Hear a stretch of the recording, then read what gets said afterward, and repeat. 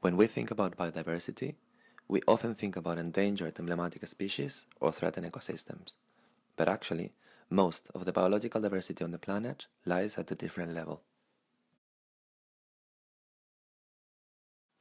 Prokaryotes, this is bacteria and archaea, make up most of the biological diversity of the planet. Actually, the real extent of the microbial world is still a matter of debate, but is roughly estimated to be at least 1 billion bacterial and archaeal species. In other words, if Noah were to take one individual of each species on board of any ark, 99% of the passengers will be prokaryotic. However, most of this diversity is still unknown. Only 11,000 prokaryotic species have been described and cultivated in the laboratory. This is less than 1% of the estimated prokaryotic diversity. The vast majority remains uncultured and has only been detected by molecular techniques. It's like finding the fingerprints in a crime scene without knowing yet who the suspect is. Bacteria and archaea are also extremely abundant, more than 10 to the power of 30 individuals. There are more bacteria and archaea on Earth than stars in the universe. One could argue that we study the microbial world just because it's there. It's so big and so mysterious that it would be just silly to ignore it.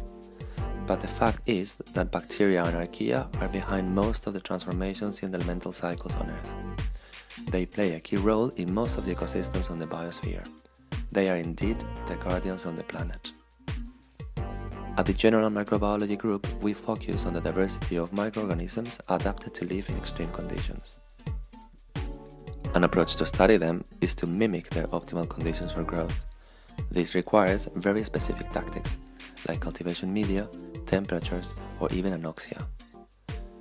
Quite often, we have to rely on molecular techniques. We can try to identify new microorganisms based on their DNA fingerprint. Sometimes we sequence their genomes, the equivalent to obtain their full ID. This can give us information about their potential physiological traits. But any given bacterial or archaeal genome is still full of secrets and contains hundreds of genes with unknown function. In order to find out, we clone some of these genes into another host and induce its expression under controlled conditions. Then we purify the protein and eventually characterize its activity and structure. Microbiology, molecular biology, and biochemistry. These are the tools that we use to reveal the secrets of the unseen majority. And all this happens here at the General Microbiology Lab.